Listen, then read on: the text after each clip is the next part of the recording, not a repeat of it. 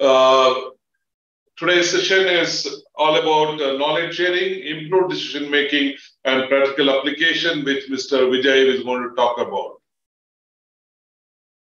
Just want to highlight a few, contribution of Cape Electric for our nation.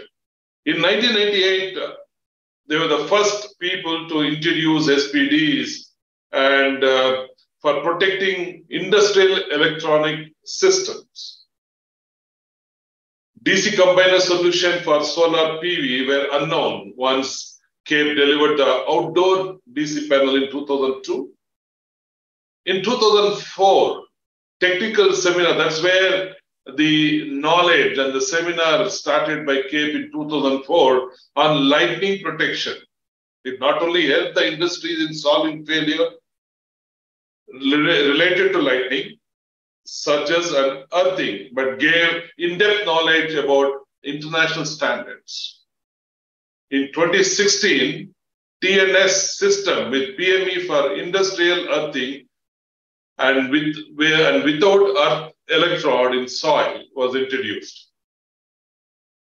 2019, global earthing system interconnecting EHV, HV, LV, and ELV system for large industrial and commercial installation and smart cities were introduced.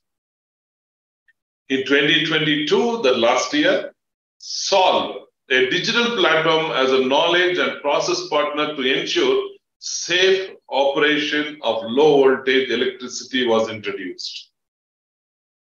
Leading the market with the right solution is Cape Motto, and the team Cape Electric are continuously trained to provide end-to-end solution from design to implementation, rather than just selling a product for the customer need. Today, we have, as I said, Mr. Gopakumar as a moderator. He will join us after Vijay finishes his comment. He will join us to sum up the today's session. As I said, he is logged in from Chile, South America. And our subject expert today, Mr. Vijay Singh, is an accomplished engineer in electrical and electronics with over 10 years of experience. He has specialized in lighting and surge protection system. His expertise in this area is derived from extensive research and practical site studies of more than 100 sites related to surge and lightning protection. His experience includes conducting site studies in various sectors such as data centers, hospitals, telecom industries. Additionally, he has worked on projects for major oil and gas companies such as FPCL, IOCL, design and supporting the implementation of lightning and surge protection system for these projects. A rich experience in handling projects with major government sectors such as Airport Authority of India, Indian Railways, NTPC, BHL has made him as a specialist in such protection devices within the country. Currently, he serves as product manager for such protection devices at Cape.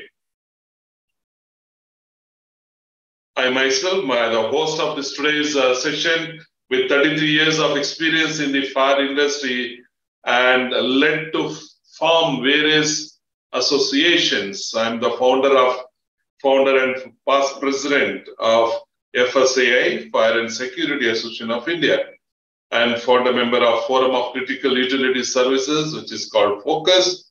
And recently, in January, we founded National Federation of Electrical Engineers for Electric Safety. And I would like to welcome our speaker for the day, Mr. Vijay Singh. So over to Vijay. Yeah, thank you, sir. Thank you for giving me the opportunity to give some technical details about surge protection devices. Let me just share my screen. Okay, so last week we had a webinar on importance of connecting leads in surge protection devices. Like how we had discussed last time, even a small increase in length of a connecting wires for SPDs can result in huge increase in voltage protection level of the SPD. That means even for up to 1 meter cable, there was a voltage drop of around 1 kV per meter for cable length of 1 meter. So this week we are going to discuss about the importance of backup fuse in an SPD and selection of SPDs. Like what are the parameters we have to take care? What are the parameters we have to think while selecting an SPD?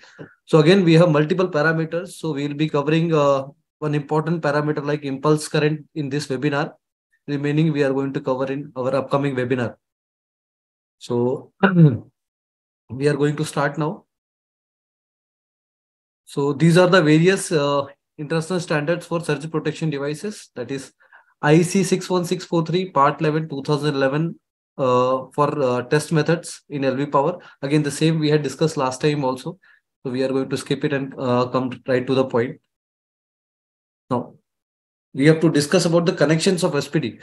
So basically, there are two types of SPD connections, connection 2 and connection 1. We have given the name.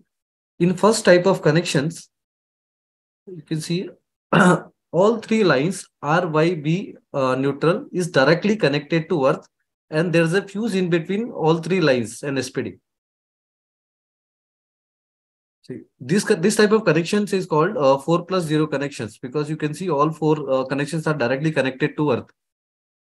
In second type of connection, that is in connection type 2, all three lines are first connected to neutral, and from that neutral, there's a connection from neutral to P. So this type of connection is called 3+1 connection. Three numbers of connection from line to neutral and one number of connection from neutral to P. Again, I will repeat the same. There are two types of connections, connection type 1 and connection type 2.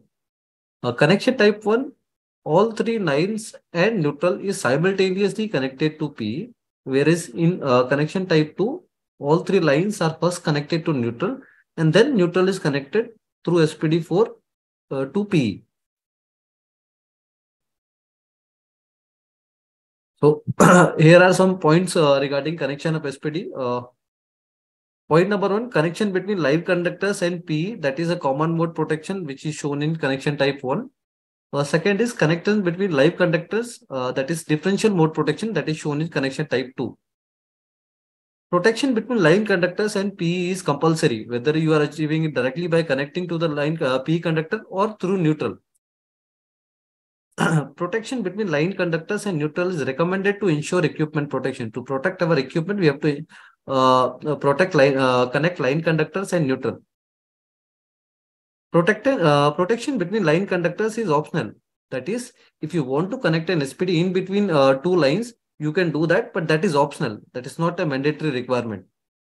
Some equipment may require both common mode protection for impulse withstand and differential mode protection for impulse immunity, to ensure overall protection against transient voltage due to switching or from atmospheric origin. Example, class 1 equipment or class 2 equipment with FE connection. This we are going to discuss further. So here you can see these two type of connections. In first case, that is connection type 1, 4+0 connection, you can see that voltage protection level of the system, the complete system will be equal to voltage protection level of the each SPD.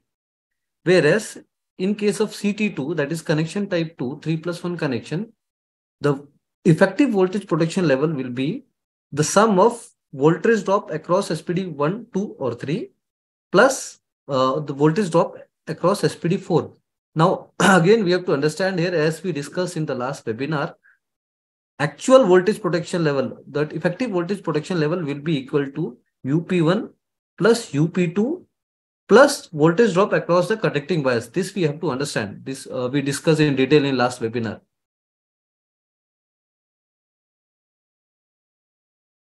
Now, where the protection between line conductors and PE is provided by a series connection of SPD, that is in CT2, CT2, protection modes, example, single mode SPD line to neutral plus neutral to earth, according to CT2. This series connection shall fulfill the above voltage protection level requirement. That is the required voltage protection level at the connection point. That is the impulse withstand capacity of the equipment. We have to see what is the impulse withstand capacity of the equipment, and accordingly we have to select the voltage protection level, which will be sum of UP1 plus UP2 plus the voltage drop across the connecting wires. So this we have to ensure, especially in type of in CT T2 type of connections, 3+1 type of connections, we have to ensure that. Now, a manufacturer should mention a combined voltage protection level in their datasheet. But if the manufacturer has not mentioned that in the datasheet, it should be calculated by the addition of voltage protection levels given for the individual SPDs mode of protection which are connected in series. So generally, all the manufacturers should mention the combined voltage protection level. But in case they have not mentioned this, we can calculate it by adding voltage drop across SPD 1, 2, or 3 plus voltage drop across SPD 4 along with the voltage drop across the connecting wires.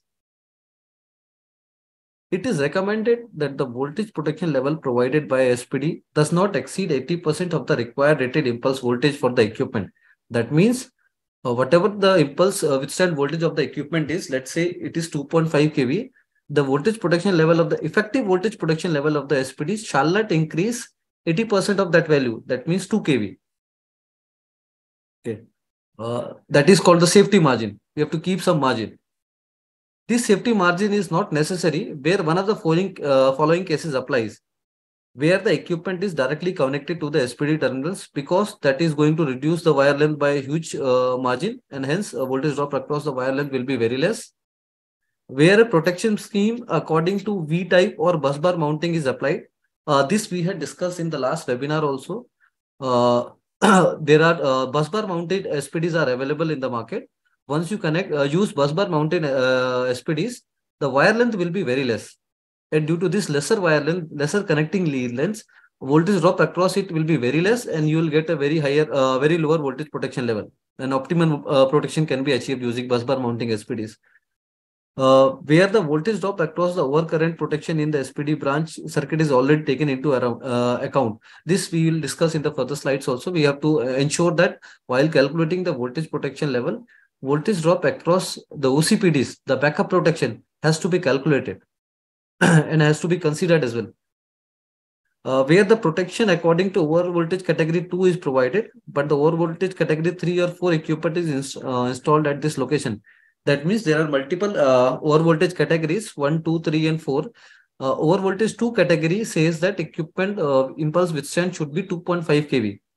So we have chosen the protection according to over voltage category 2, but the equipment which is going to be connected at that place is comes under over voltage category 3 or 4.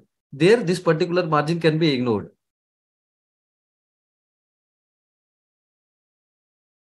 This is how a normal SPD is connected. Let's say A is a line conductor or live conductor. So there will be a wire length A, and then there will be an OCPD, over current protection device. Then again, from that OCPD to SPD, there will be a wire of length B, and from SPD to earth, there will be a wire of length C. So the total connecting wire length will be A plus B plus C. So we have to calculate the voltage drop across all these small parts of wire A, B, C. Then again, SPDs and backup fuse. This is one of the most, I'm sure a lot of people have a lot of questions about this backup protection. Why do we need backup protection, and what backup protection we are going to select? How fuse ratings are going to be selected? So this we are going to discuss in this webinar. First is, again, SPDs are the most sensitive devices in the electrical circuit because they have a response time in nanosecond. They are the fastest device in electrical circuit. And the SPDs are connected between line to neutral or line to P that we had discussed in the earlier slide, whether it is a 3+1 connection or a 4+0 connections. SPDs offer a very low impedance during the transient voltage. Almost they create a short circuit. This we discussed in the last webinar also.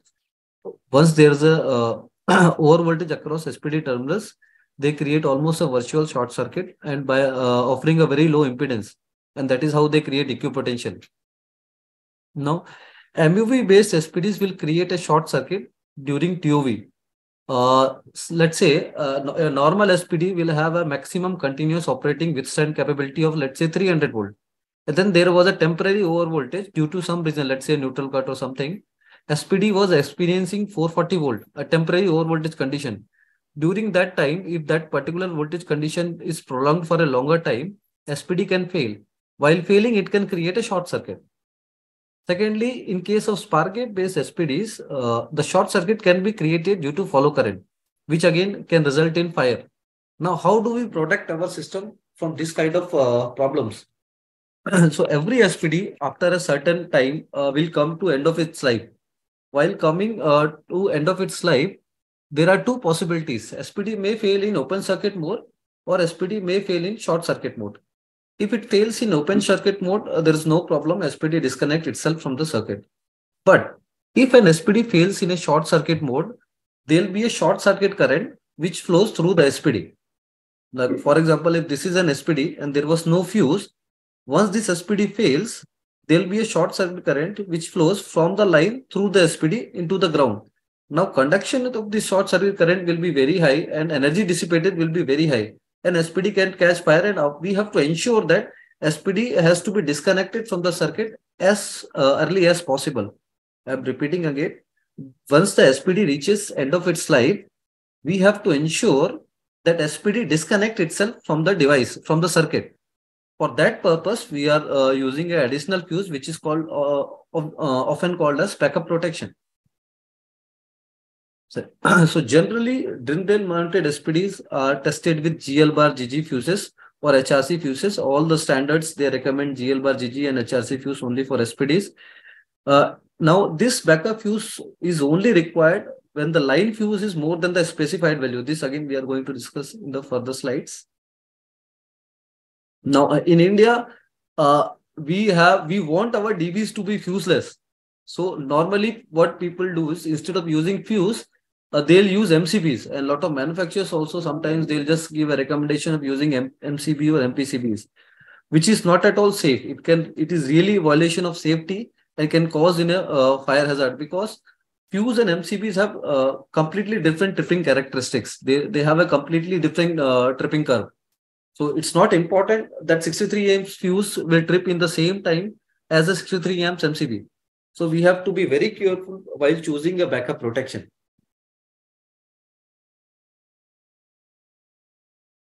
Okay. So this is a video of what will happen when SPD fails in a short circuit mode and a proper backup protection is not chosen.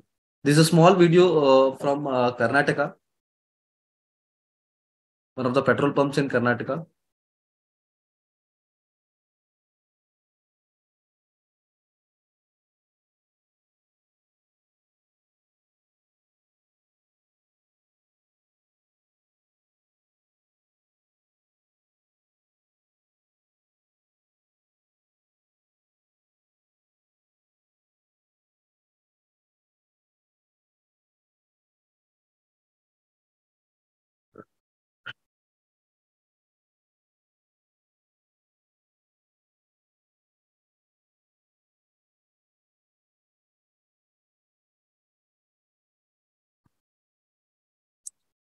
So this particular video was taken from one of the place in Karnataka. That particular SPD was experiencing TOV conditions and it failed. While failing, it created a short circuit and there was no backup protection was installed in that SPD, with that SPD. And hence it resulted in fire. You can see the images, what was the outcome of that blast, how the SPD has created a fire. So we have to be very, very careful by choosing a backup protection so that our SPD, our circuit, everything is safe. This was one application of backup fuse to protect or disconnect our SPDs during the event of SPD failure. Another application of backup fuse is, which is explained very well in IS 732, is protection to continuity of supply or protection to priority to continuity of protection. Like in first case, we want priority to continuity of supply. So let's say at the end of the life, SPD1 has failed. Sorry, this SPD has failed. Once this SPD fails, this fuse will blow. This fuse will isolate the SPD from the supply, and the supply will not be disconnected. Especially in case of like process industry and all, they don't want disconnection of the supply. So in case one, during the event of SPD failure, we have ensured the continuity of supply. Now, case 2, where continuity of protection is important. Like we don't want our equipment to be unprotected at any point of time. Here, when this SPD fails, this fuse will trip. Once this fuse will trip, the supply will be cut to the equipment. Your equipment will be protected but it will not get any supply. To restore the supply, you have to change the fuse. And once you change the fuse, again, your SPD will be in operation. So here we have ensured priority to continuity of protection. Whereas in the previous case, we have ensured priority to continuity of supply. Now, the third case is where priority to continuity of supply and protection both are required. In that case, we have to use a connection somewhat like this. If one SPD fails, other keeps the protection. For example, if the left SPD fails, left fuse will blow, but still right SPD and right fuse is there in the circuit. Your equipment is still in the protected. For that, we have a product that we are going to discuss. Like for that, this kind of product can be used. It's our Protect T2 ADV model, advanced model. It has two MOVs inside all the plugs. So once the main MOV has failed, the backup MOV will be under operation. So these are tested with VD as well, US certification. These are pluggable device. There is a locking in between plugs and base. So it is vibration and shock withstand capability it has. Multiple voltage ranges are available. Again, it has a reliable disconnector. There is a thermal disconnector inside the SPD. Early warning system. That is a 3-stage life indicator. That means normally when SPD, which has a flag indication, when it is green in color, it's working. When it's red in color, it's not working. Whereas in this case, from green, it will go to yellow, and from yellow, it is going to change to red. So redundancy can be achieved for the critical loads, and you will get continuity of protection as well as continuity of supply. This is how it is inside. There are two flag indications, red and yellow. There are two protective equipment inside the SPD, and you can achieve the desired protection. Now, general perception about the backup fuse rating given by the manufacturers. So, generally, let's say a manufacturer has said that up to 125 amps, they don't need a SPD. There is a specified value every manufacturer will give for their SPD, that certain ampere rating. Once your F1, the main incomer, is more than that certain ampere rating, then only you need a backup protection. So let's say case 1, line fuse is less than 125 amps. So technically, no additional backup fuse is required. But in this case, okay, we'll come to that later. In case 2, line current is, line fuse is more than 125 amps. And we have to put the additional backup fuse. The condition we have to ensure is F2, the additional backup fuse which we are going to install in the circuit, should be lesser than 125 amps. But in case 1, during the end of the SPD life,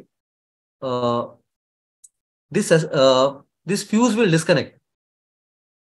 This fuse, once there is a short circuit during the end of SPD's life, F1 will disconnect and you will not get the continuity of the supply. So no continuity of supply during SPD failure in case 1. In order to ensure continuity of supply, F2 is mandatory. So F2 can be in coordination with F1 that we are going to show in the next slide. But the main condition which we have to ensure is F2 should always be smaller than F1. Your backup protection should always be smaller than the main incomer, or where we are going to connect the SPD. So by putting a F2 which is smaller than 125 amps, we can ensure the continuity of supply.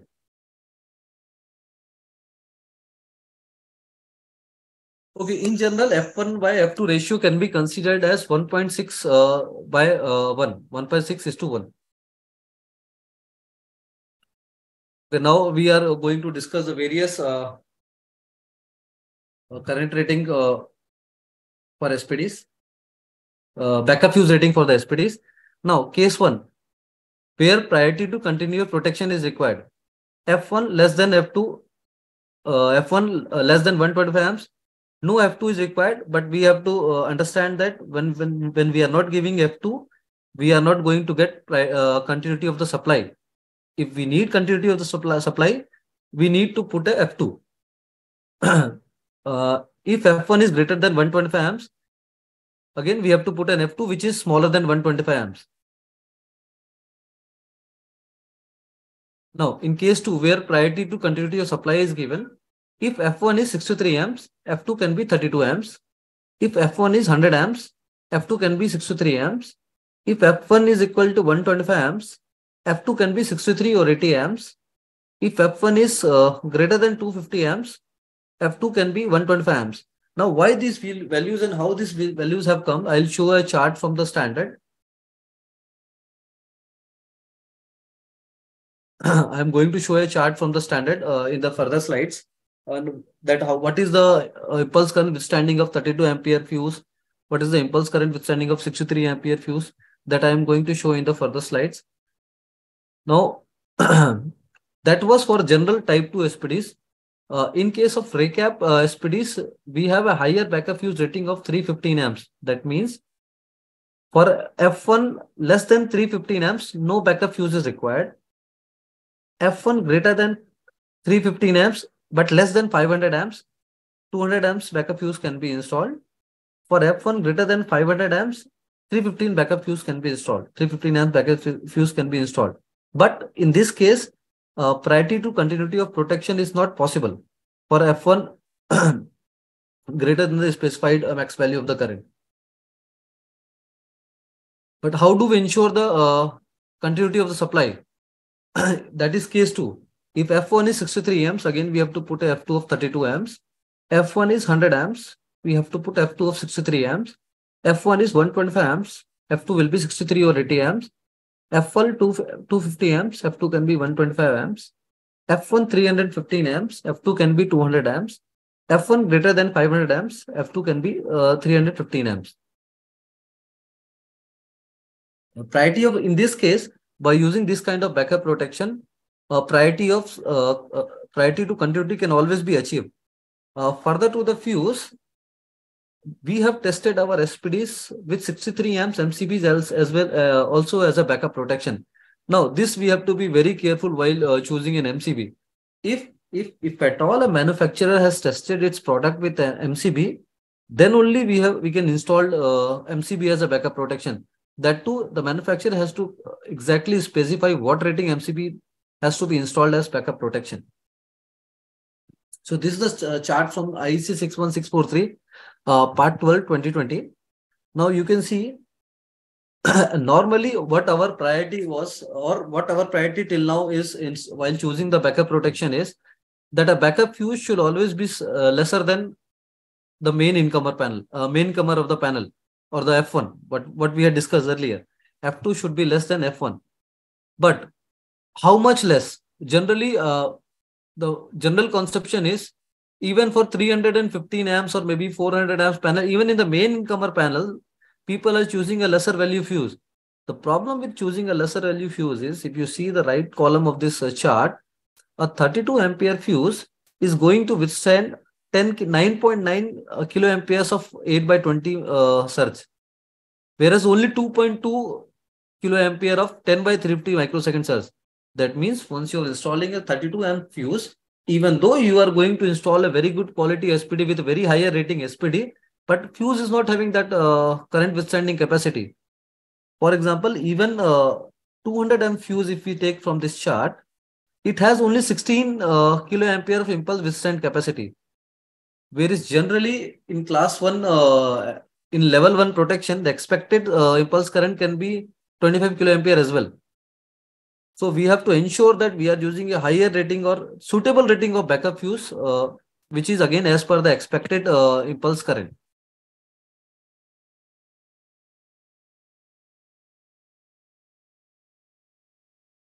So now there are so many confusions, ifs and buts about the backup fuse.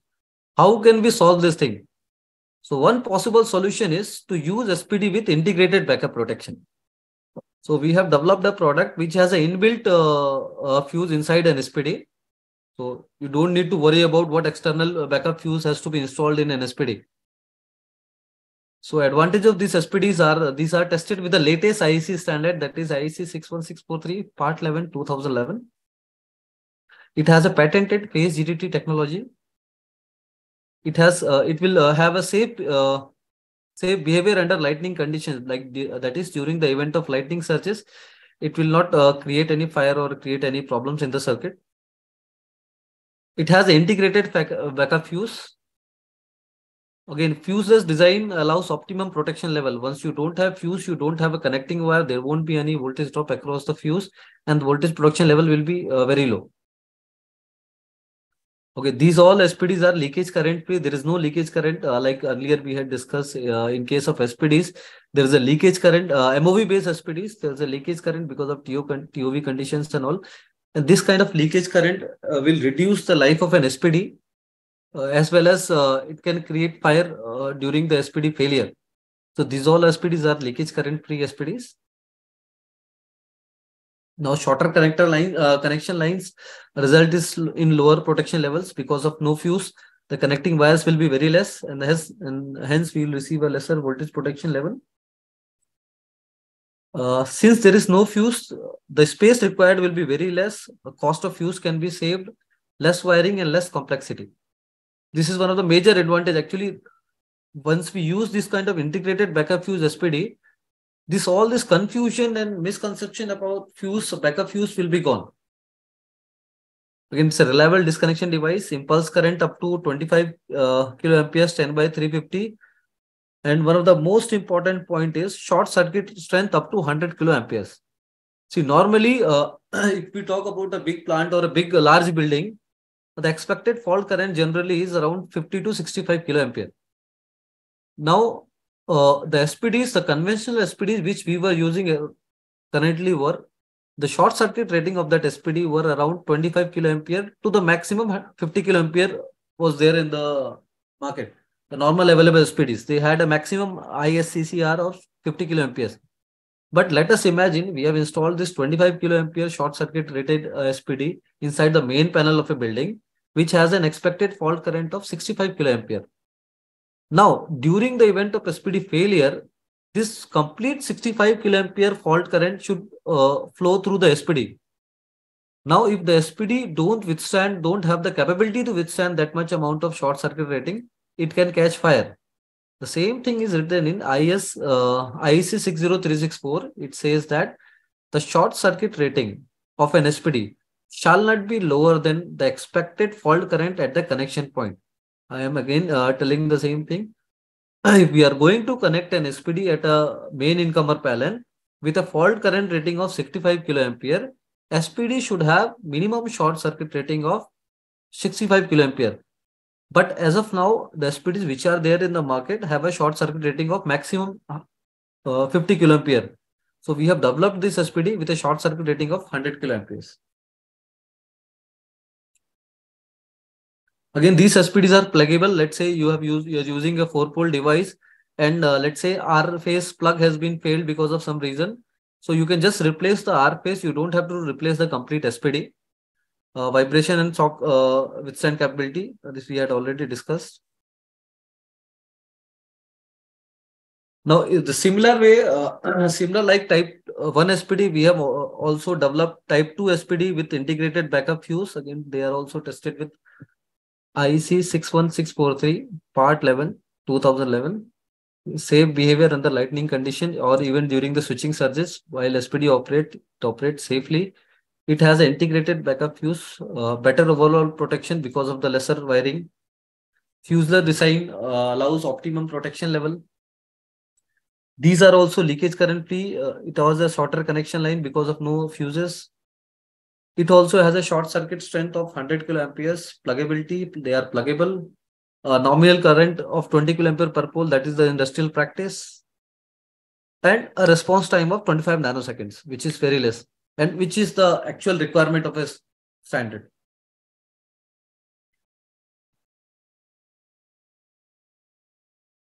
Now, this particular graph we had discussed in the last webinar also. This is a graph showing the performance of DIN rail SPD as well as strikes of series SPDs. You see, even with the increase in surge current, the voltage protection level or let through voltage of strikes of is very less. The similar type of operation can be seen in SPDs with integrated backup protection also. They also have a similar type of performance characteristics. The let through voltage or voltage drop across the SPD will be very less and you will get a very good effective voltage protection level. So this was the discussion about backup protection. Now, while selecting the SPD, there is one more parameters generally people get confused with, that what value should be, what value they should use for impulse current. That is lightning surge. What should be the rating of a SPD with respect to lightning surge? So this we are going to discuss in this particular webinar. This also we are going to discuss. When no specific calculation of current sharing is carried out, a general assumption is made, which is as per the standard, that 50% of a lightning current is conducted to the building's earthing system and remaining 50% returns via the equipotential bonding SPDs. So that means once there is a lightning strike, 50% will lightning energy will be dissipated into the soil. Remaining 50% will again be diverted into the power line. So let us say if we are considering that place, that building to be in LPL1, the maximum prospective lightning current in LPL1 is 200 kiloamperes. So once the 200 kiloamperes lightning falls on a building, as we discussed earlier and as per standard also, 50% of that soil, that lightning energy, that is 100 kiloampere, will go into the soil. Remaining 100 kiloampere will be diverted to the power line. In this case, we have to ensure that this 100 kiloampere, while going into the equipment, we are using a SPD of 4+0 connection.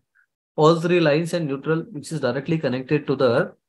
So this 100 kiloampere will be divided into 4 parts, and each line will experience 25 kiloampere impulse current. So we have to ensure, in case of LPL1, the minimum impulse current rating should be 25 kiloamperes per pole in case of 4+0 connection, and in case of 3+1 connection, the value should be line to neutral 25 kiloamperes and neutral to earth 100 kiloamperes. This again also we are going to discuss in the further slides.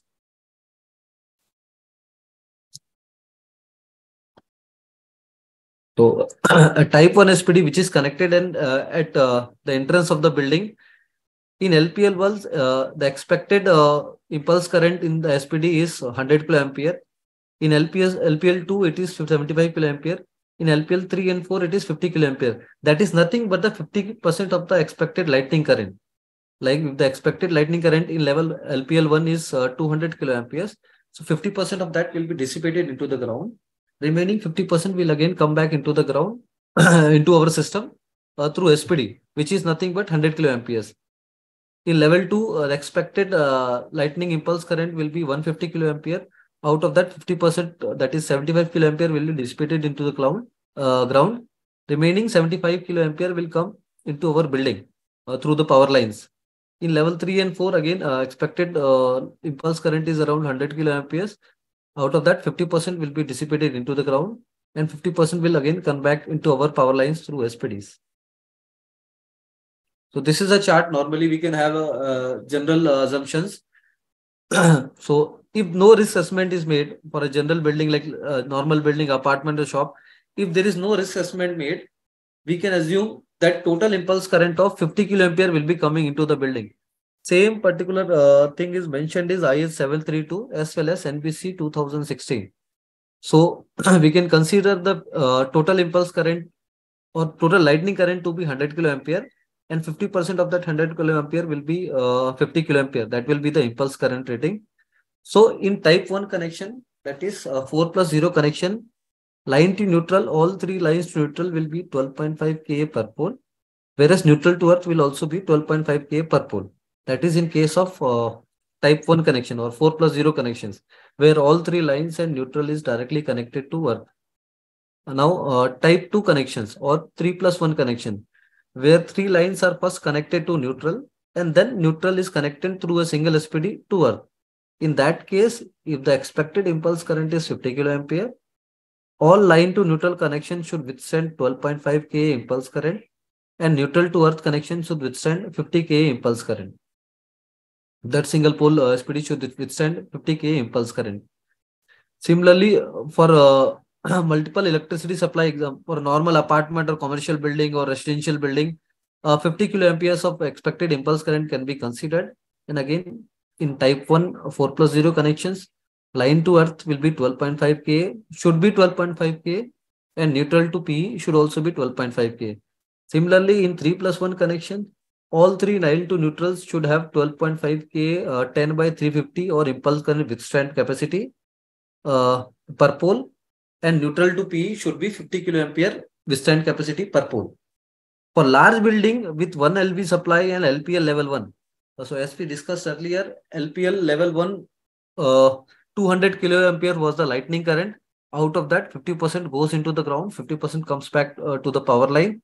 That is nothing but 100 kiloamperes. In that case, for 4+0 connection, each line to earth and neutral to earth connection should withstand 25 kiloampere of lightning surge. And in case of second type of connections, 3+1 connections, line to neutral should withstand 25 kiloampere, whereas neutral to earth should withstand 100 kiloamperes. Large buildings which comes in LPL level 2, which has a expected lightning current of 150 kiloampere. Out of 150, again, 50% will be 75 kiloampere. So in that case, line to for first type of connections, 4+0 connection, all three lines to earth and neutral to earth connection should have 18 kiloampere of impulse current withstanding capacity. Whereas in type 2, 3+1 connection, line to neutral impulse current capacity should be 18 kiloampere, whereas neutral to earth should be 75 kiloamperes. Similarly, we have made large buildings with 1 LV supply level 3 and level 4 and building with in-house transformers. Again, since the building has an in-house transformer, we can expect 50 currents of 50 kiloamperes of impulse current. Considering the same level 1 and level 2, we have multiple models. One of the model is Protect T1HS, which can be installed at main incoming panel of the building, which is suitable for LPL1 and LPL2. It has a lightning impulse current total of 100 kiloamperes. For line to neutral, it can withstand 25 kiloampere 10/350 microsecond waveform per pole. And for neutral to earth, it is going to withstand 100 kiloamperes per pole. I mean, there's only one pole for neutral to earth. It is going to withstand 100 kiloamperes 10/350 waveform. This particular SPD, there is no follow current applicable. There is no leakage current as well in this SPD. This is our patented technology. Normally, in case of SPDs, leakage current is one of the major problems. But we have used our combination of GDT and MOV, and hence there is no leakage current and no follow current. Maximum surge current 65 kiloampere line to neutral, and neutral to earth it will be 130 kiloamperes, and that is 8/20 microsecond waveform. These SPDs are tested with TOV 120 minutes 440 volt withstand. Again, this parameter we are going to discuss in our upcoming webinars. MCOV of 300 volts, so that if there are small voltage fluctuations in the supply, this SPD is not going to be affected by that. Maximum backup fuse up to 315 amps that we had discussed in the earlier slides. Short circuit rating of 50 kiloamperes. This particular SPD has a short circuit rating of 50 kiloampere. These are pluggables. It has there is a locking in between base and plug. So if there is a vibration or there are some shock, this SPD can withstand that. This plug will not come out. If there is a failure in, let's say, Y side plug, you can just replace that plug. Complete SPD need not to be replaced. Sensitive and reliable state-of-the-art disconnector. It has inbuilt thermal disconnector as well. So in case there is this SPD gets heated up due to some reason, due to leakage current or something, or due to TOV condition, the SPD will disconnect itself from the circuit and ensure the safety of the circuit. This is our SPD for buildings which are coming under level 3 and level 4. These have an impulse current of 50 kiloamperes neutral to earth. Lightning impulse current of 12.5 kiloampere 10/350 line to neutral. Again, there is no follow current in these SPDs. These SPDs are also leakage current free. There won't be any leakage current.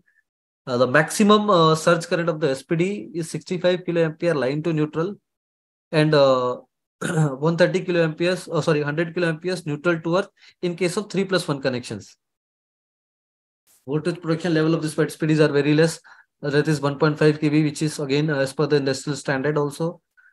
These are also tested with the TOV conditions. For the same, backup fuse rating is also 315 amps, and it has a short circuit rating of 50 kiloamperes. These are pluggable. Again, it also has a locking between base and plug, so that during the transportation, or any other case, if there is a vibration and shock, this SPD plug is not going to come out. So this was the general presentation about the backup fuse and impulse current rating of a SPD. Furthermore, topics we are going to cover in our upcoming webinar also. So I'll just end my presentation here, and you can have this question answer session, and maybe Dominic sir can take over from here. Yeah, thank you, Vijay. And I would request all the participants to, if you have any questions, kindly post it so that we can take it up after our moderator, Mr. Gopakumar. So I would request our Gopakumar sir, who is now in Chile, South America.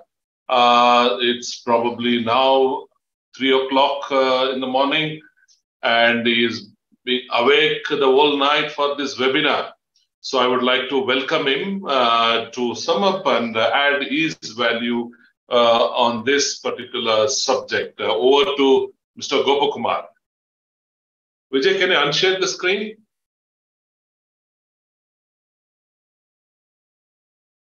Hello, good morning to everybody. Hope my voice is clear. Yes. Actually, the internet here is not very clear. As a result, probably in between the voices, maybe it gets broken. Mm-hmm.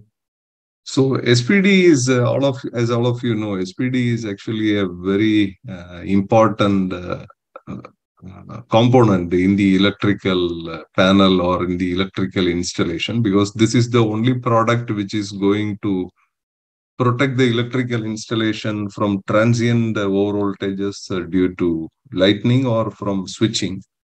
Basically, it keeps the insulation levels at a very high level, or the transient over voltages will pass through the device, and this device gets degraded.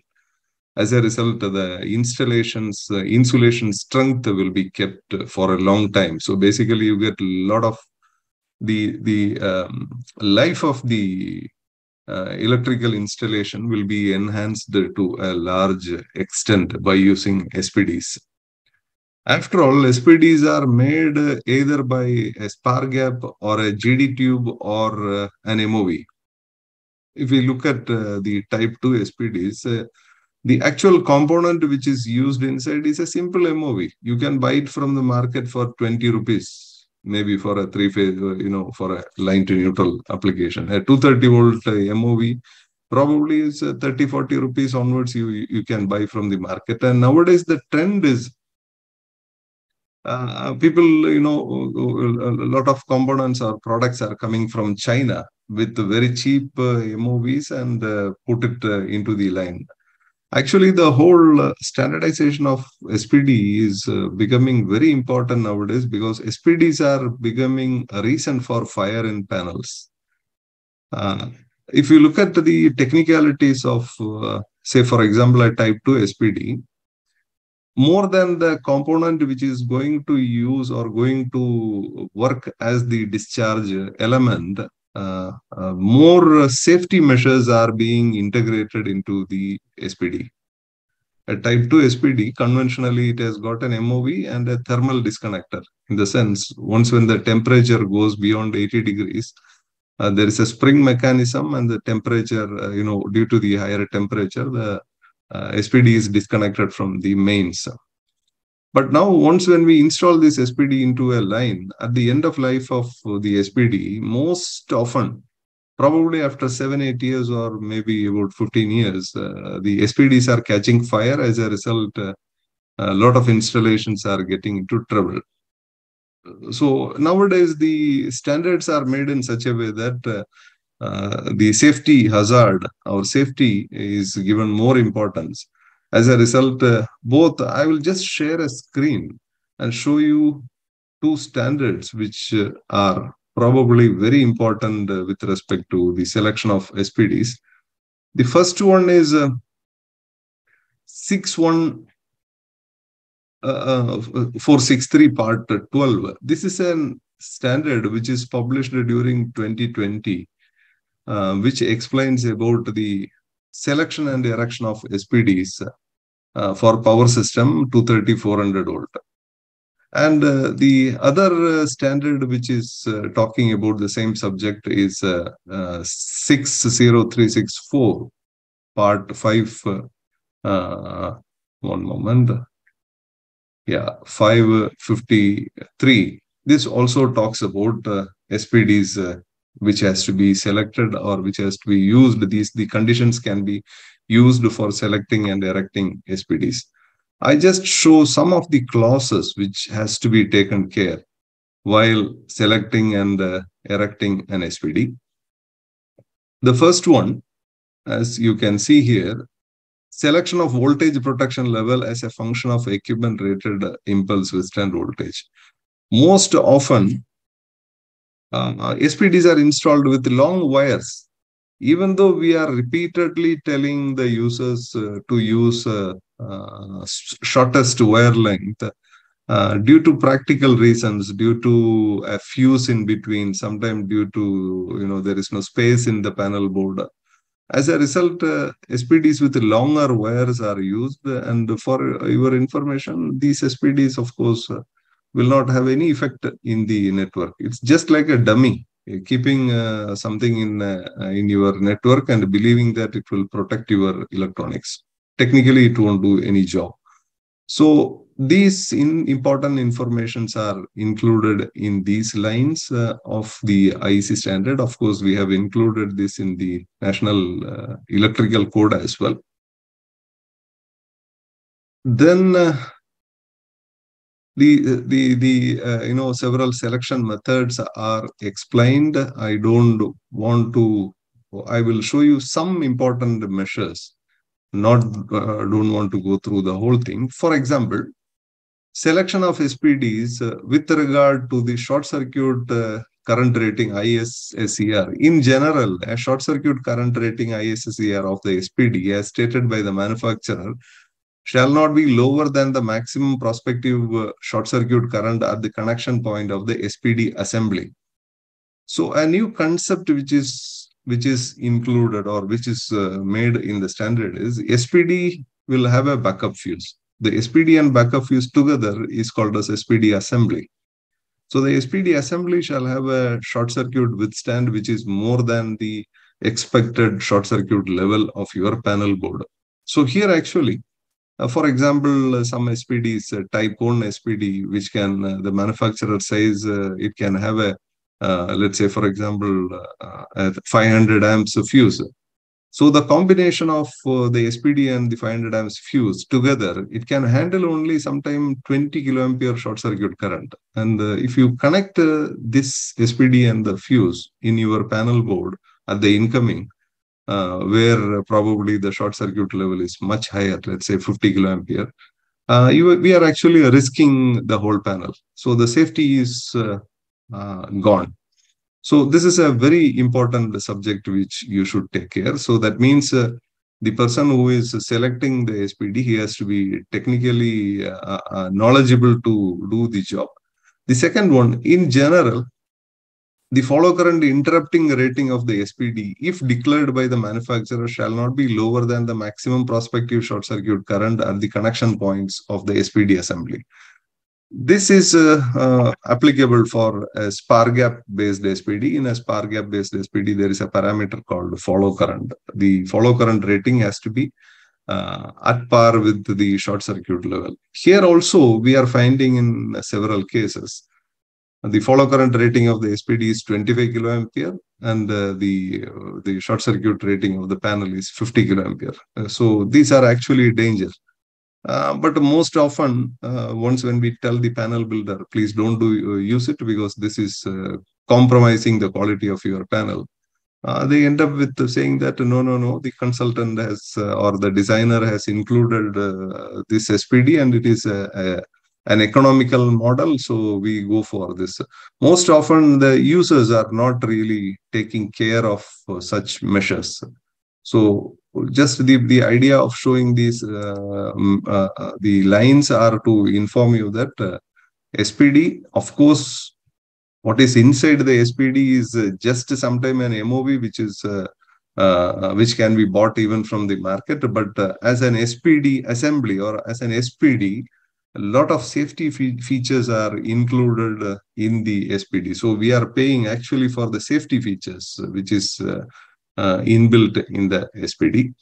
Now, as Mr. Vijay was explaining, continuity of supply and the continuity of protection. SPD has to be actually selected based on continuity of supply, continuity of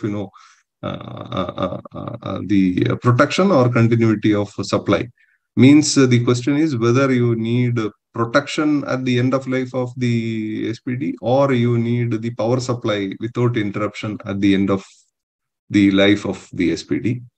So these are very much included in the latest standards.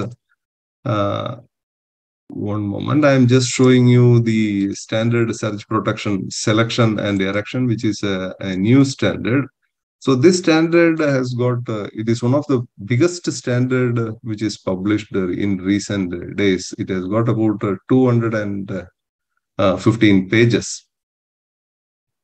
So a lot of new informations are shown here. For example, if you wanted to use an SPD, let's say V-type connection, how to make the V-type connection. If you use it in a panel board, how to make it and how you can reduce the length of the wire, and all such informations are included in the standard. So the most important point is the SPD is not probably SPD looks like a small component in the electrical installation, but it's a critical component. Most of the installation, of course, we don't even use SPD. So using SPD is actually a mandatory requirement because it enhances the life of your electrical installation. Without SPD, of course, the transient over voltages will deteriorate the insulation and the life of the installation will be going down. So the question is whether you want a long life for your installation. If you want a long life, of course, you need SPD. And the second is if you are using an SPD, how safe this SPD should be. So safety of SPD, as I said, is very important. Otherwise, this item is going to, or this component is going to create a problem in your network. And these are, in our last webinar, we explained about the importance of wire length, and this time the importance of backup fuse. Backup fuse means the fuse which has to be used along with the SPD. Of course, every SPD requires a fuse. And most of the SPDs available in the market are tested with a HRC fuse. But once when we inform or once when we tell the panel builder to use HRC fuse, they say, no, my panels are fuseless, so we don't use HRC fuse, we use only MCB or MPCB. Actually, these are violation of safety rules. So if the manufacturer in his test report, let's say, for example, VDE or KEMA test report has tested the device with HRC fuse, you must use a HRC fuse. Don't try to change to MCB, MPCB and all. Manufacturer, the salesman can claim anything. Salesman say that, I will give guarantee. But after 15 years, this device is going to help you after 15 years and nobody knows what is going to happen after 15 years. So we have to be very careful. So with this, I would like to make a conclusion. SPD is a very important component. Of course, it's a new component in the electrical network. The usage of SPD is quite less in our nation because most often, people think that even the installation can work without an SPD. Then what is the need to put an SPD and increasing the cost of the installation? The answer is, if you install an SPD, your electrical installation's life will be much more. So over to you, sir. Mr. Dominic. Oh, thank you, sir. We have, I think, a lot of questions today. Yeah. So if you install SPD, the life is longer. So I think Shishpal Negi's question is answered here. What would be the difference of impact in case of wire versus bus bar? Why we are saying that 0.5 meters wire shall be used, nothing about bus bar. Would you like to again highlight something, or should we skip this? Yes, actually, I tried Gopal? typing the answer, but by mistake I clicked online, answer online. So then I could not type. Okay, anyway. The question is what would be the difference impact in case of wire versus bus bar?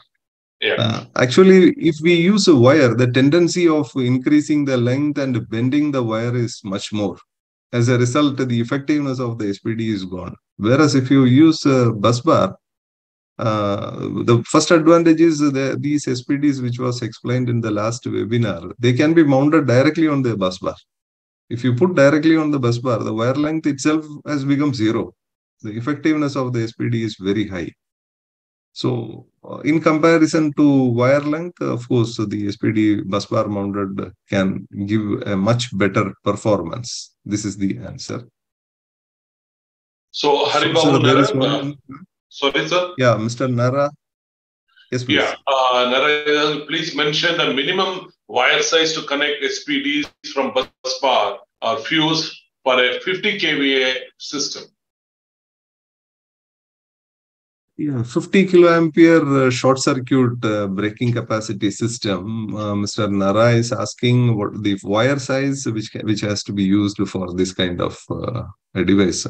Mr. Nara, if you look at the size of the wires which has to be used for the purpose of handling lightning current or surge current is quite less. It may be 16 square millimeters or so.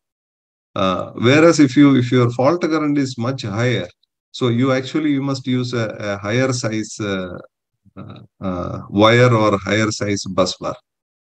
So much bigger. This we can calculate it because first we need to understand the type of backup protection you are using.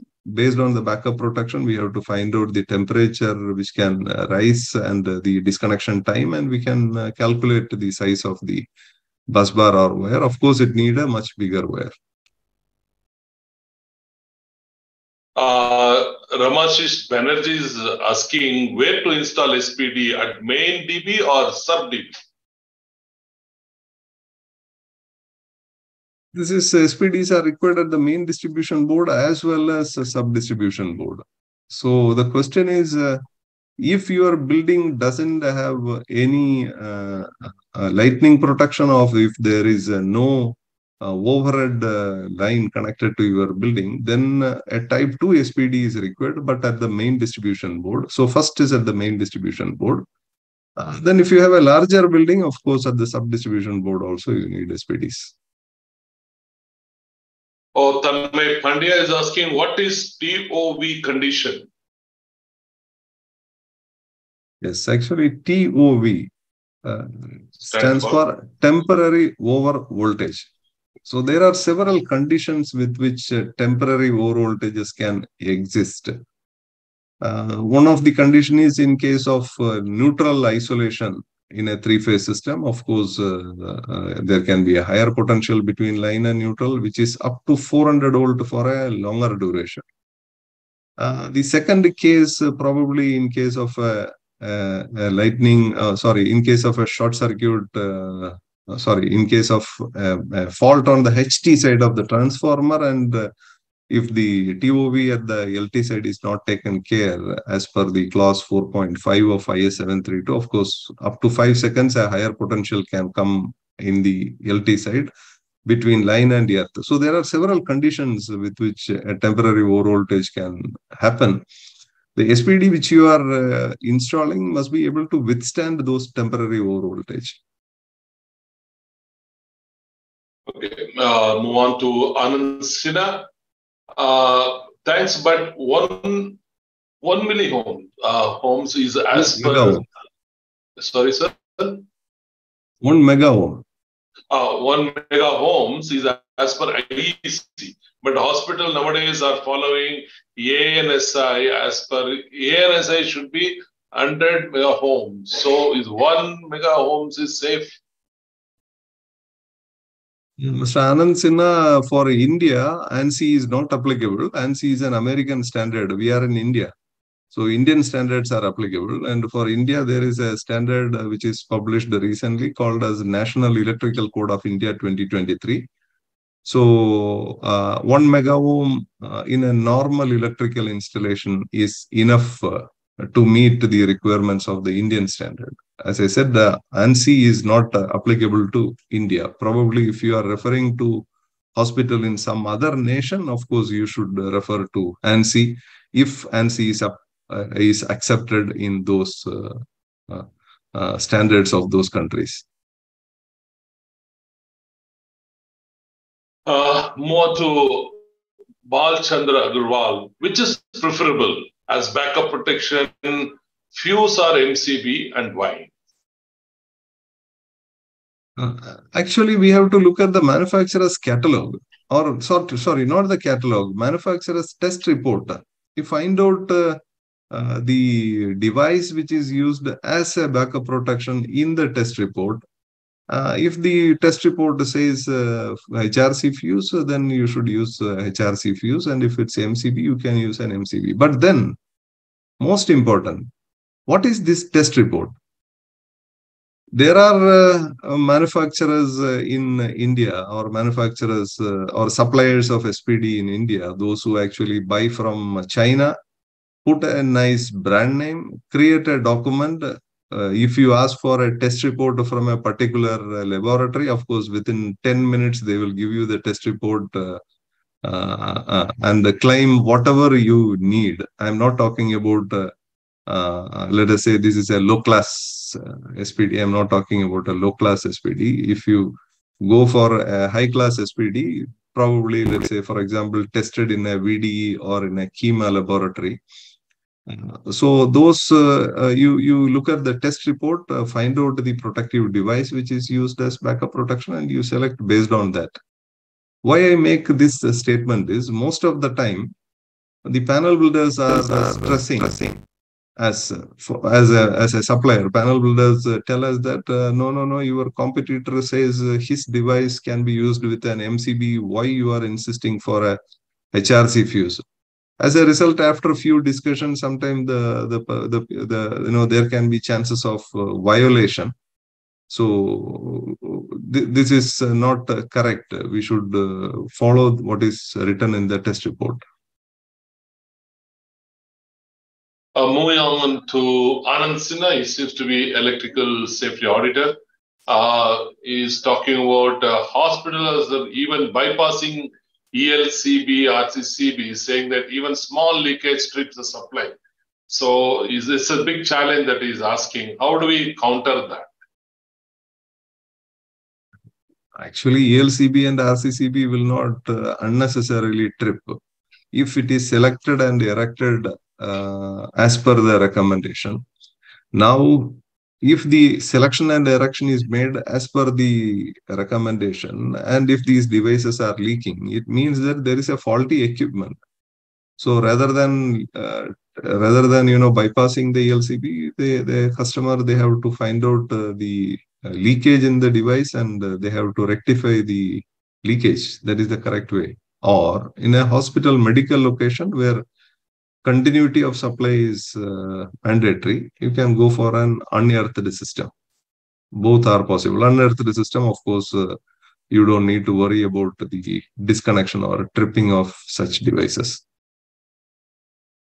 Alpesh Pandya is asking the whole presentation. Alpesh, if you go to Mr. Gopakumar's blog or CAPE or SOL, so you will find all the previous presentations, in fact, last presentation.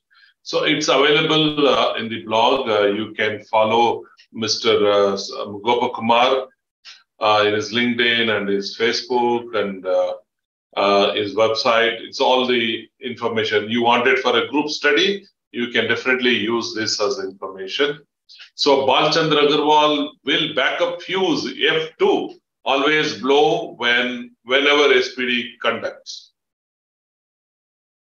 It is not like it always blow. The backup fuses, its real application is at the end of life of SPD, because SPD is not eternal. At some point of time, it will fail due to degradation, deterioration, or probably due to a higher surge current. So once when the end of life of SPD, of course, the fuse is required.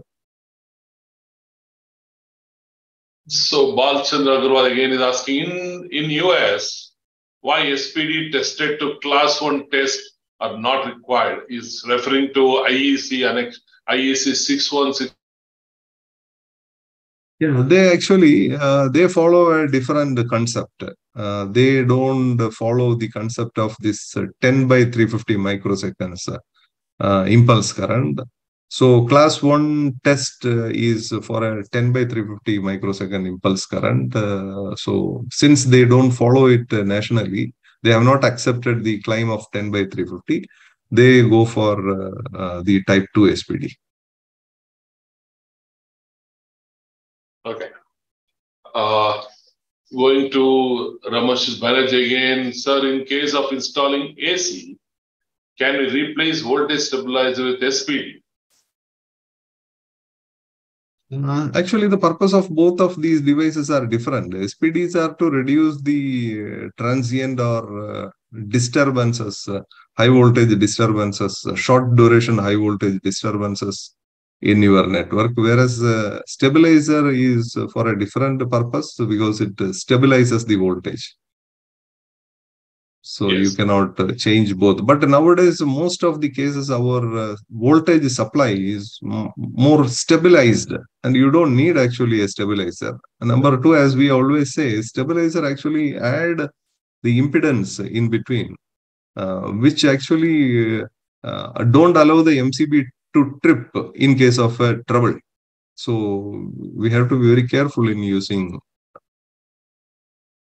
the stabilizer. But including my house, we use we use our stabilizer because the supplier says if you don't put a stabilizer, I won't give guarantee. So we have to actually change those concepts. Maybe 5-10 years back, stabilizer in very high sales, and fridge, refrigerator, TV, everywhere you want to use stabilizers. And nowadays it's not, they don't even insist for it. So Parthipan is asking how to check existing SPD's health. Mr. Parthipan, there are devices available. There are test equipment available. We have a test equipment with which all kind of SPDs, type 1, type 2 SPDs can be tested. It actually gives a small impulse voltage and gives the output of the clamping voltage or voltage protection level. It's possible. There are devices available. Okay. Balchandra is asking a technical question and is asking whether it is correct. Would you like to read out, sir? It is too technical. Yes, class 1 tested SPD, which withstand the partial lightning current with a typical waveform of 10 by 350 microseconds and require a corresponding impulse test current. It is different 8 by 20 of IEC 61643. Mr. Agarwal, please note that 10 by 350 is in the laboratory, it is produced as a 8 by 20 wave shape. Whereas in class 1 test, the actual impulse current is 8 by 20, but the energy, the specific energy and the charge, that means the capacitor which is producing this impulse current, the size of the capacitor is bigger, its charge is bigger. So the energy which is going to flow through the SPD during this duration is much higher. So practically, even though the set shape is 8 by 20, but after the impulse, you can see that due to the higher charge, the set impulse current wave shape has changed. Actually, you don't need to get complicated with these wordings from the standard. The 61643 part 11 is not for an user. That is for an SPD manufacturer, because that is the test and performance requirement. So SPD manufacturer will take care of it. You have to refer part 12, selection and erection of SPD. Okay, more to, again, the question from Balchandra is building without LPS also shall be provided SPD. Yes, of course. LPS. Yes, of course. If you have, for example, an overhead line, probably the overhead line can have a direct lightning strike and your equipment can fail. In that case, you need a type 1 SPD at the mains incoming. And if you don't have external lightning protection and if you don't have an overhead distribution line, then you can go for a type 2 SPD at the mains incoming.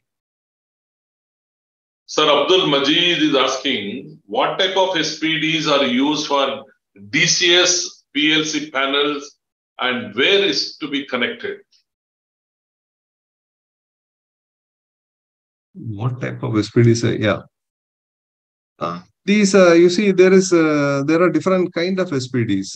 Type 2 SPDs are there for power supply. If you talk about control panels, PLC panels, if you have communication wires, then we have to find out the type of communication, whether the communication is operating in common mode or differential mode, whether functional earthing is there in your panel, whether the frequency of this particular transmission, the voltage of this particular communication.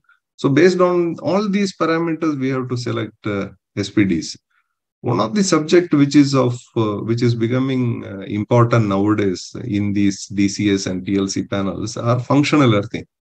Most often we put an SPD and protect the protective earthing of the panel. We neglect the functional earthing of the panel, which is sometimes a separate terminal.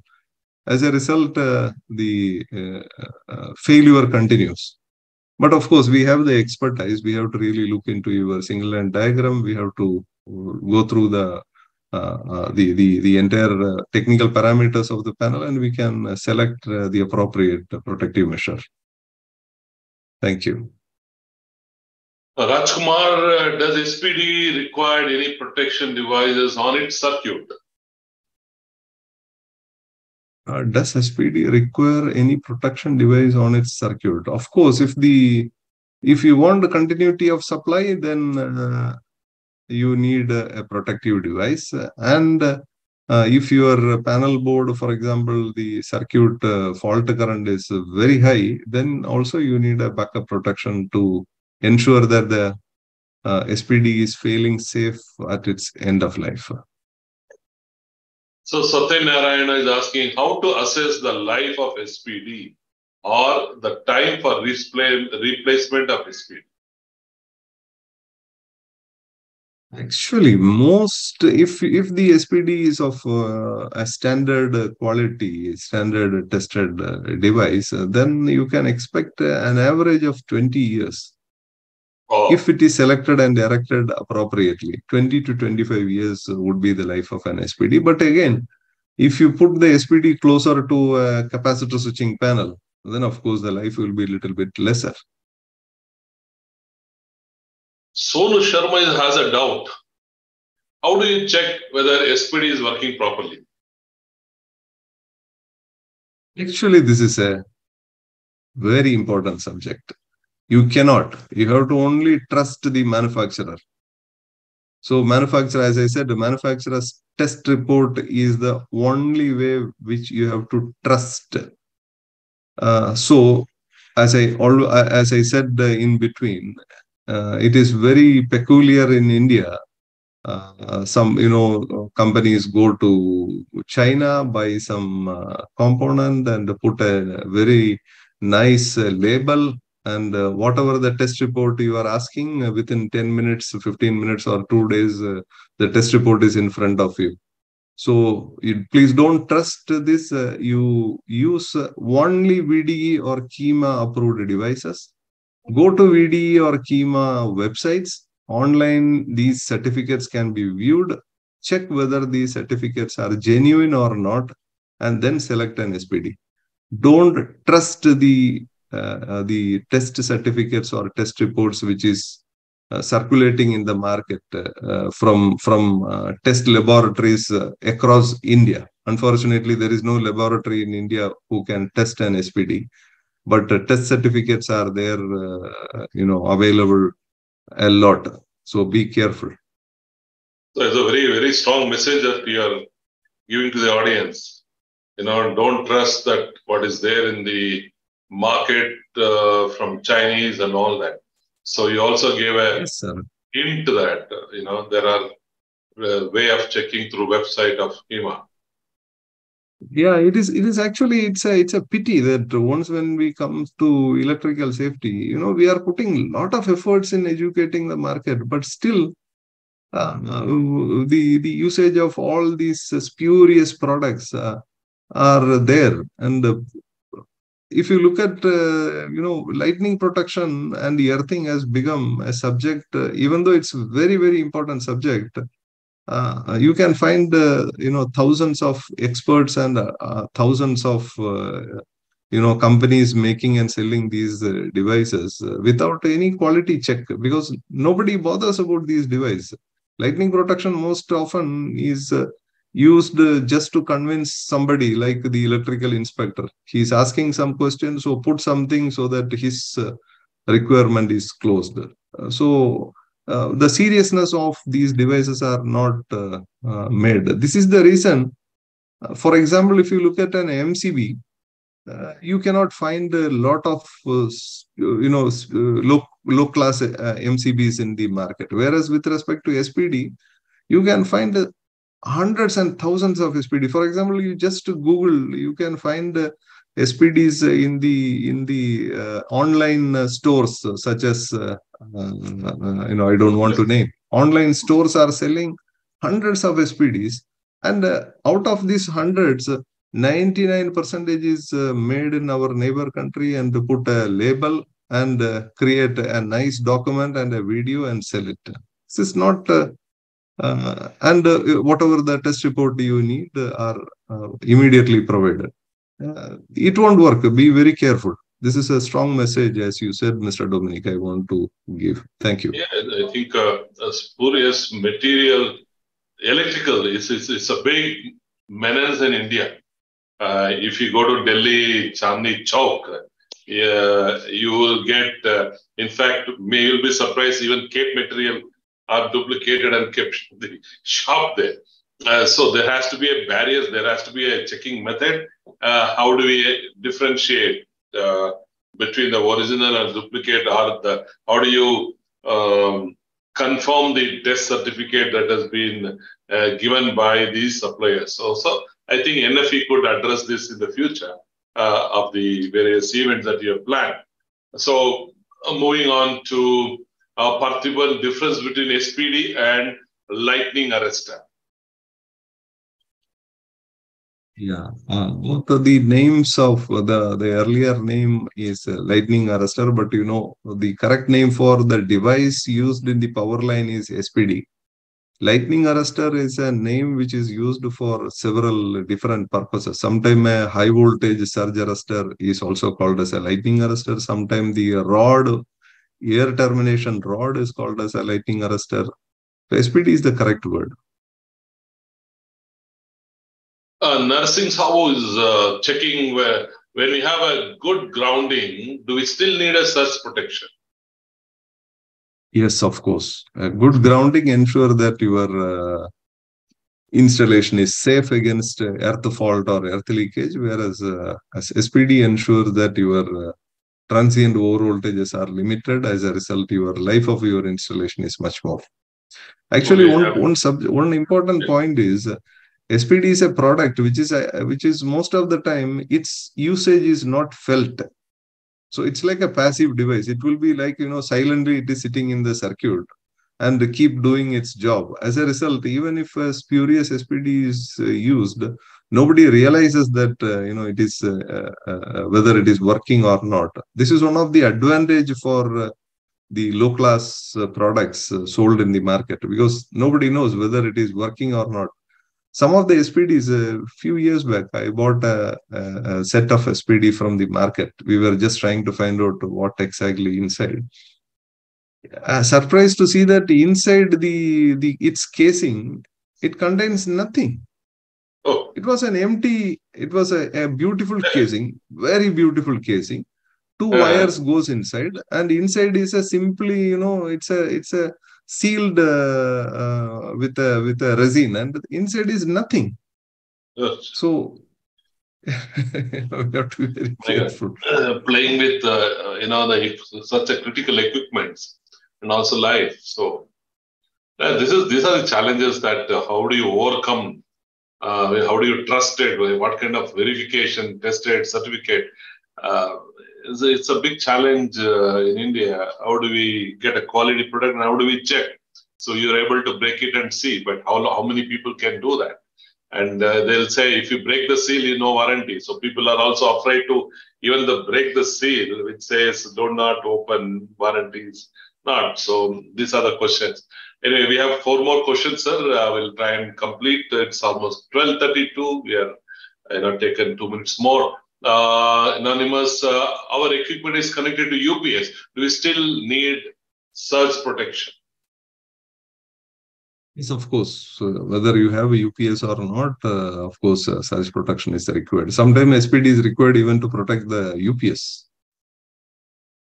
Okay, Sonia Mittal, I think we have answered this question that by other member who asked. So I move on. Naresh Babu, the last question today. Is there any impact in SPD for doing IR test? Of course, once when you do an insulation resistance test, SPD has to be, or SPD must be removed from the circuit. Then only you should do. And that instruction is generally available as a sticker along with the SPD. So you should be very careful in this particular case. Wonderful. So with this, we end the question answer session. Is Vijay Singh, are you there, Vijay? So yeah, I'm here. Okay, next webinar will be on 27th. Many of them, asking whether can we do it evening at 4 o'clock so that they can comfortably. Some are traveling at the time of 11 o'clock that we've been doing. We've been successful in doing at 11 a.m. on Saturday, which I felt most of the consultants are free to attend. Probably we'll try this at 4 o'clock on the 3rd and the 27th. Let's see, because I got a lot of requests. Most of the time we cross over 1,000 registration, 60% or 40% is the turnout. So we'll try out at what is the next session that you will be talking, Vijay, on the last session on SPDs? Sir, we'll be discussing about the remaining parameters like TOV conditions. We have not discussed it yet. Those conditions we are going to discuss the parameters while selecting the SPD. And the short circuit rating parameter, like how choosing a wrong parameter or choosing a wrong SPD can cause a fire hazard or something like that. Okay. These things we are going to cover. Okay, wonderful. Thank you, Vijay. And we will convey this to all the previous participants and today's participants. And we have a huge database. We'll try and see that we reach out to maximum electrical engineers across the country. That's the objective, to have a quality installation of electrical system. So that is the objective of this knowledge series that we have been doing. And also I would like to inform you, NFE, National Federation of Electrical Engineers for Safety, is being conducting 2 days workshop on National Electrical Code of India 2023. We completed successfully in Chennai last week. And next week is in Bangalore, in MS Ramaya College. We are doing on 4th and 5th of May. Those who are from Bangalore or Karnataka, please do share. I think my colleague Navya has given the link on the right side for registration. You can also share it with your team and colleagues in your company. I would urge everyone to participate in the today workshop. So from Bangalore, we will be going to Mumbai. Mumbai is on 11th and 12th. The Institute of Engineers will be doing there. And 11th and 17th and 18th, we will be doing Hyderabad. The people from Telangana and Andhra can join us in Hyderabad. This is a physical seminar for 2 days. So for NFB members, it's free. And those who are not member of NFE, please, I would request Navya to put the link on the NFE membership. So people who are not yet become a member, you become a member, it's free. Otherwise, it's 2,500 for the 2-day workshop. And those who attend will get a certificate of attendance. I would urge everyone to participate in the ongoing workshop. So we are trying to cover 5 cities. Later we'll be going to Tier 2 cities. We'll be covering almost all. And this is in association with Bureau of Indian Standard. So I'm sure those who participate will enhance your knowledge, enhance how to interpret the standards and codes, and it will help the nation. Ultimate goal is to, somewhere you be a part of this change, making our nation electrically safe. So thank you, gentlemen. Thank you for your patience in attending. We had a wonderful session, wonderful questions. We look forward to see you for the third series, the last series on SPDs. Thank you, Mr. Gopakumar, and you've not slept the whole night, and I don't know how you're going to handle this pressure of timing between India and America. And we look forward to see you soon in Bangalore for the 4th and 5th workshop.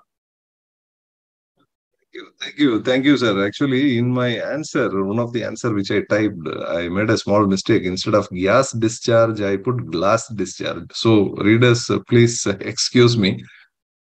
So now, it's about 3 o'clock here. I'll be starting in another tomorrow afternoon, I'll be reaching on Tuesday in Chennai. Then Thursday, Friday, we have the program in Bangalore. Hope I will be recovering from the jet lag quickly. Thank you very much, Mr. Dominic. We will ensure that you are strong and healthy and you get a good sleep. And I don't want to kill any more of your time. I wish you all the best. Actually, last 4 days we had the IEC TC meeting. TC meeting means it's a Technical Committee 64 plenary meeting, which is happening once in 2 years, where India is a member. So I was representing India and I was the head of delegation in this meeting. And it went very well. A lot of new things are coming up. Anyway, we will discuss it in our programs. Thank you very much. Thanks, you, sir. Thank you, Vijay. Thank you for a wonderful session. A lot of appreciation for you. And we look forward for an exciting session on the 27th of May. Thank you very much. God bless you. Stay safe and have a wonderful weekend. Thank you. Bye-bye.